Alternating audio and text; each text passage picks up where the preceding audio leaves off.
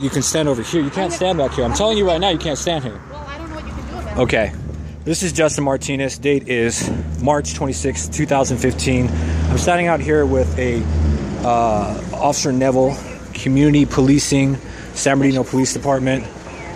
You have been advised you're trespassing at this point without a search warrant or an inspection warrant. Well, this is a business open to the private public. property. Business? Private property. Is it a business? I'm not allowed to discuss what it is. What it is private property. It's a business. Okay, look, again. Are you stopping everybody who's trying anybody to go who isn't allowed to be in here well, how do you by the determine consent who's allowed to be here? by the consent of the people who are in the establishment. Who are the people in the I'm not allowed to comment on that. Well, how come I'm answering all the questions and you're not answering anything? Because you're on private property right now. This is a business. I can go to the front door and under your assumption it's a business.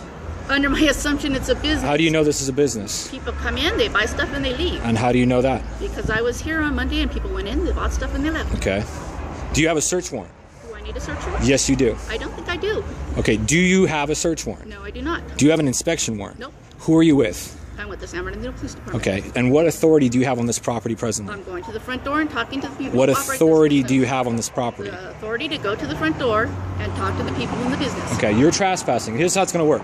You're going to step off the property. Here's how it's going to work.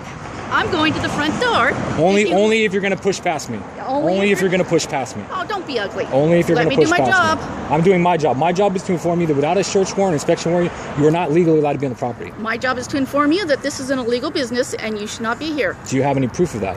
Yes. Can I see it? You will if you... Until you can show me it, you can't get past me. I actually don't have to prove anything I don't to you. have to move out of your way. We can stand here all day. Excellent. I like this spot right here. Okay. I'm going to call the police department and inform them to come down and arrest you. Please do. So this is Justin Martinez. I'm letting this woman know, Officer Neville, that I will be contacting the police department because she's trespassing.